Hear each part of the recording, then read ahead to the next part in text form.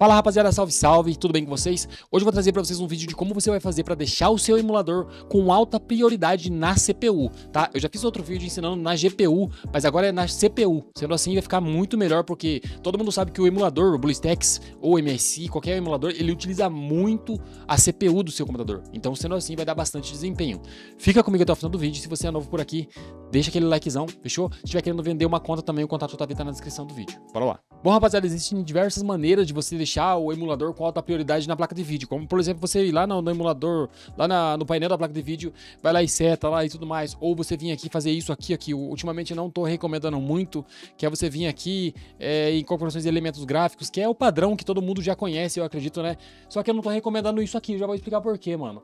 Que aqui você vem aqui e seleciona lá o executável do emulador e coloca aqui e tudo mais. E coloca alto desempenho. Isso aqui quando você coloca, tipo assim, não que ele seja ruim, pelo menos pra mim, eu não sei o motivo, mas pra mim não tá legal porque ele fica com input lag quando eu faço isso aqui. Eu não sei o motivo também, né, mas enfim. Há quem diga que se você ativar isso aqui também, que é o agendamento de GPU acelerado por hardware, ele também melhora. Só que eu não quis nem ativar, porque só aqui eu já ativei pela placa de vídeo, ele já ficou com um input lag meio que considerável pra mim.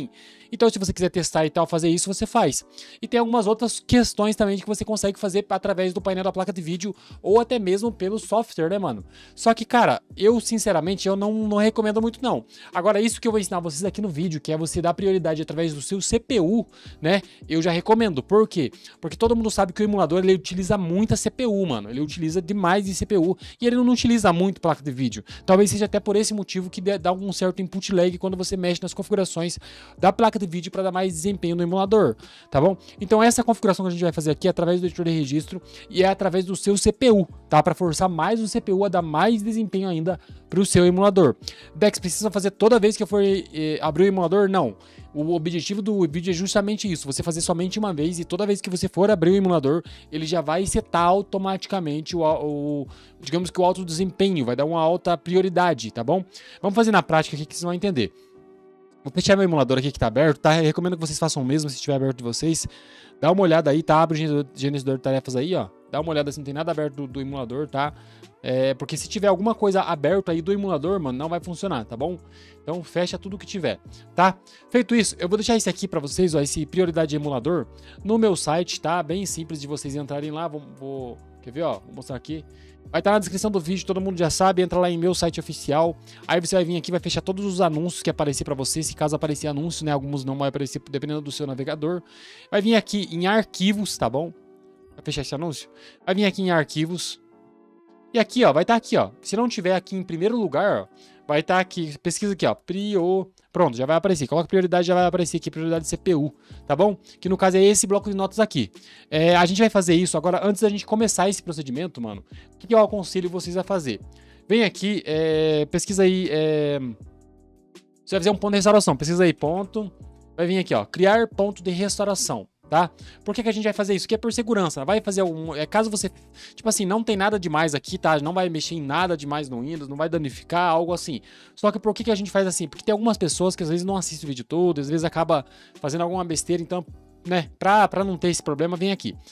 Veio aqui e vai clicar aqui em criar. Coloca qualquer nome aí, no meu caso vou colocar aqui Dex, tá? Ou a data de hoje, enfim, só para você identificar aí o ponto de restauração. Isso aqui basicamente você consegue criar um ponto de restauração e caso você faça alguma coisa que não dê certo, não dê Windows, não fique legal, você pode voltar aqui, ó, nessa mesma caixinha vai vir aqui, ó, restauração do sistema, tá? Vai vir aqui escolher outro ponto de restauração e aqui, ó, tá o que eu criei hoje. Então você vai selecionar o que você criou e vai reiniciar o sistema, ele vai voltar atrás no tempo como se não tivesse feito esse procedimento. Tá bom? Com o bloco de notas aí na sua área de trabalho, você vai vir aqui pesquisar editor de registro, tá bom? O famoso regedit. Pronto, ele vai abrir dessa forma aqui para vocês, né? Padrãozinho. E agora é o seguinte, vai vir aqui, clicar aqui, ó, nesse HQ Local Machine, tá? Clica na flechinha para baixo e depois você vai vir aqui em software, ó. Clica na flechinha para baixo em software, tá? Faz com calma aí. Eu vou deixar para vocês aqui, ó, de qualquer forma. Eu vou deixar aqui para vocês, ó, esse bloco de notas. Que ele vai ter isso aqui, ó. É só você vir aqui, ó, e copiar, tá bom? Só vir aqui copiar e colar lá, não tem segredo, tá? Caso vocês não consigam fazer da forma que eu tô fazendo aqui. Bom, depois você vem aqui em software, vai procurar Microsoft, aqui dentro dessa pasta. Vem aqui, ó, Microsoft, tá bom? Agora você vai procurar Windows NT, tá? Deixa eu mudar a barrinha aqui pra ficar melhor a visualização. Vai descendo aí até você encontrar o Windows NT, tá? E qualquer versão do Windows vai aparecer também. O Windows Home ou o Pro, como o meu, que é o Windows Pro. Vou pesquisar aqui. Aqui, ó, Windows NT.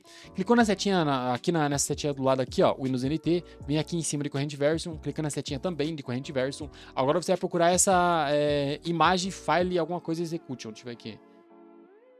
Rola pra baixo até você encontrar. Aqui já passou. Aqui, ó. Imagem file execution options. Bem aqui mesmo. Agora é o seguinte, mano. Agora a gente vai fazer um procedimento aqui, ó. Quer ver, ó? Com esse bloco de notas aqui, ó. Ó, caso vocês não saibam, é só vir aqui, copiar e colar lá, tá? Com esse bloco de notas aqui aberto, você vai fazer o seguinte. Aqui, nesse Image File Options, em cima dele, você vai vir aqui, lado direito do mouse, vai clicar aqui, ó, vai clicar em chave, tá? Aperta em chave e agora você vai vir aqui, vai copiar esse HD Player aqui, que é o executável do seu emulador, tá? Veio aqui, clica aqui em renomear e vai colar isso aqui. Colou, pronto, ó, vai aparecer aqui a chave do executável do emulador. Feito isso, você vai vir em cima desse executável, em cima desse HD Player, lá do mouse, novamente em chave. Feito isso, vai vir aqui e vai copiar esse Perf Options, tá bom? Mais uma vez, copia, pronto, vem aqui nessa nova chave e aqui em renomear. Pronto. Qualquer coisa, rapaziada, caso vocês não tenham entendido aí muito bem, vocês pegam, volta o vídeo, faz com paciência pra você, exatamente como eu tô fazendo aqui, tá? Feito isso, feito aqui, agora você vai vir aqui, nesse espaço em branco aqui, ó, tá? Não é no HD Player, é aqui, ó, nessa segunda chave, Perfect Options, aqui, tá? Vai vir aqui, vai vir novo e vai clicar aqui em valor de Word 32 bits, tá bom? Agora você vai vir aqui, vai copiar esse aqui, ó, CPU Priority Class. Isso aqui basicamente é o CPU dando prioridade para esse executável, que no caso é o nosso emulador. Então você vai vir aqui nesse novo valor, vem aqui em renomear e vai colar aqui dentro, ó. Tem que ser aqui em branco, tá? Aqui nesse espaço em branco aqui, ó. Você vai vir aqui valor, novo, valor de 82 bits, vai estar esse aqui para você. Você vai vir aqui, vai copiar esse CPU Priority Class e aqui, ó, vai vir aqui em renomear, tá? Vai colar aqui dentro. CPU Priority Class, pronto. Feito isso, rapaziada, dá 2 cliques em cima dela aqui, tá? Vai vir isso aqui pra você, vai estar em 0. E basicamente é o seguinte, agora nesse hexadecimal mesmo você vai colocar 3. Aqui basicamente o 1 ele é o padrão, né? O 2 ele é normal e o 3, acho que o 1 é baixo, o 2 é normal e o 3, se eu não me engano, é alta. A gente vai comprovar isso aqui agora. Bom, colocou aqui no 3 e dá um ok. Dá um F5 aí várias vezes. É indicado que você reinicie o PC depois que você faça, mas se você não quiser reiniciar, acho que vai funcionar do mesmo jeito. Vem aqui, aliás, agora eu vou abrir meu emulador. Cadê meu emulador? Aqui, que no caso eu tô com o MSI, né, instalado o MS5.